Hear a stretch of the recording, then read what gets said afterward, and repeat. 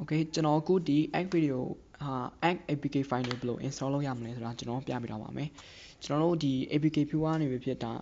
show game file တွေ file size ကြည့်တဲ့ဒီ F game file တွေဆိုရင်ကျွန်တော်တို့ down ချတဲ့ခါကျရင်ဒီ APK file တွေနဲ့ရမှာပဲ .xapk ဆိုပြီးတော့ရလာပါတယ်အဲ့ဒါကိုကျွန်တော်တို့ဒီ ရိုး APK လိုမျိုးချက်ချင်းတန်းပြီးတော့ install လုပ်လို့မရဘူးဗျအဲ့ဒါကျွန်တော်တို့ကြားခံတစ်ခုနေဒီ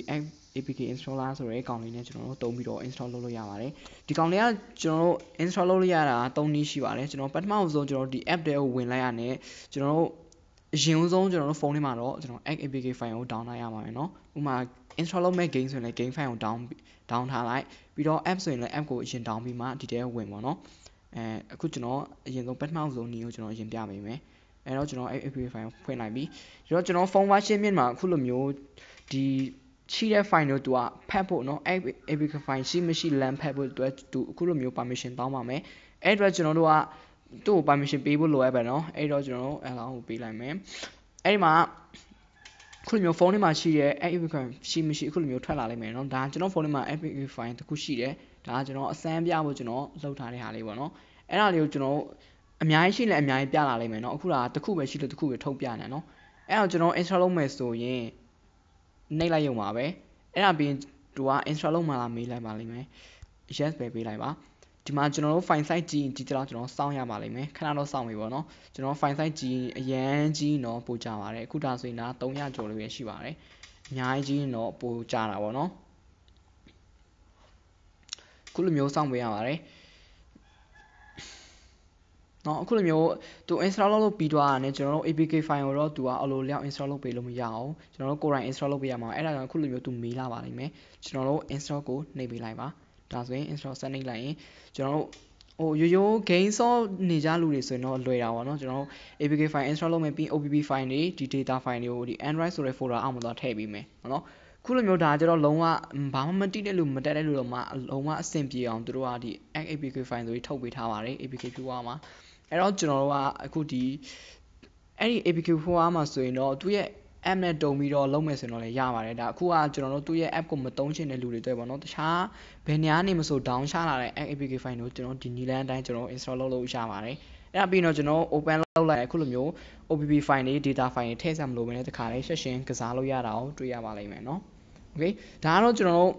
ပထမနည်းလမ်းနဲ့ install လုပ်တာပေါ့နော်ကျွန်တော်ဒီအခြေအနေမှာကျွန်တော် install လုပ်ရတာ3နည်းရှိလို့ကျွန်တော်ဆွမ်းနာပြောခဲ့တယ်မှာနောက်ထပ်တဲ့နည်းကိုကျွန်တော်ပြပေးမယ် okay ဒုတိယအနေနဲ့ပြဖို့အတွက်ကျွန်တော်ဒီကောင်လေးကိုရှိလက်စလေးကိုအရင်ဆုံးကျွန်တော် uninstall လုပ်လိုက်တော့မယ် okay ပြီးတော့ကျွန်တော်တို့ရိုးဆိုရင်ဒီတိုင်းပေါ့နော်ဒါဆိုရင်ပေါ်လာတဲ့တချို့ SD card တွေပါတဲ့ဖုန်းတွေမှာဆိုရင်ကျွန်တော် SD card မှာဖတ်နိုင်တဲ့ဟာတွေရှိလိမ့်မယ်เนาะအဲ့ဒီခါကျရင်ကိုယ့်ရဲ့ APK file ကဒီနေရာမှာပေါ်မလာအောင်ပါမလာအောင်ကိုယ့်ရဲ့ APK file ဒီနေရာမှာပေါ်မလာအောင်ဆိုရင်ကျွန်တော်ဒီပေါ်ကဒီမှာ extract pad icon လေးရှိရเนาะအဲ့ဒါတွေကိုတစ်ချက်နှိပ်ပြီးတော့ကျွန်တော်အခုလိုမျိုးကျွန်တော် APK file ကိုတွားချလို့ရတယ်เนาะခုလိုမျိုးဒါဆိုကျွန်တော်မှာဆိုရင်ဒီ APK file တစ်ခုပဲရှိတဲ့အတွက်ခုလိုမျိုးပေါ်နေတာပါဒါဆိုကျွန်တော်တို့ဒါအောင်မှန်ရှိပြီးတော့ okay ပေးလိုက်ရတယ်ခုလိုမျိုး install လုပ်မှလားမေးလာပါလိမ့်မယ်เนาะဒါကဒုတိယနည်းပေါ့နောက်ဆုံးတနည်းအားကျတော့ကျွန်တော်တို့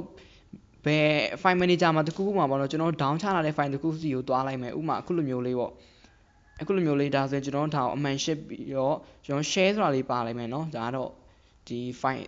manager တော့အကုန်လုံးမှာပါပါတယ်အဲ့ဒါကျွန်တော်အကြိုက်တဲ့ file ကိုရွေးပြီးတော့ share လုပ်ပြီးတော့ကျွန်တော်တို့အဲ့ဒီပေါ်လာတဲ့မှာကျွန်တော်ဒီ APK installer ကိုရွေးလိုက်ရနေလေကျွန်တော်ဒီကနေလေရှင်း install လုပ်လို့ရတယ်ဒါကိုနှိပ်လိုက်နေသူကအခုလိုမျိုးဟိုတဲကိုခေါ်လာပြီးတော့ install လုပ်မှလားမေးလာပါလိမ့်မယ်เนาะ yes ကိုနှိပ်လိုက်ရနေသူကသူစွမ်းနာအတိုင်းအဲ့လိုလျောက်လှုပ်သွားမှာပါเนาะဒါကတော့ကျွန်တော်3နည်းစလုံးပေါ့เนาะကျွန်တော်ပြမိတော့တကယ်လို့ဒါကတော့ refresh button လေးပေါ့เนาะတကယ်လို့ဒီနေရာမှာအတစ်လေးမပါလာအောင်ဆိုရင် refresh လုပ်ပြီးတော့ကျွန်တော်တို့နောက်ဆုံး down ချလာတဲ့ဟာလေးကိုဒီနေရာမှာ update ပေါ်လာအောင်လုပ်ပေးလို့ရတယ်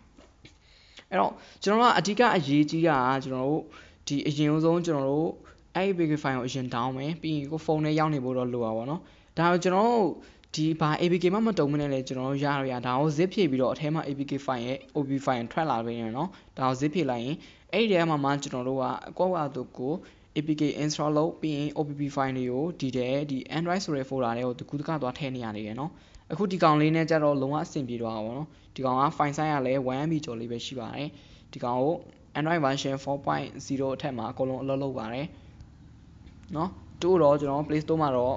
တင်ထားခြင်းမရှိပါဘူးကျွန်တော်တို့ဒီ video နဲ့တွဲရမှာကျွန်တော် link ချပေးထားပါမယ် okay အားလုံးအဆင်ပြေနိုင်ကြပါစေ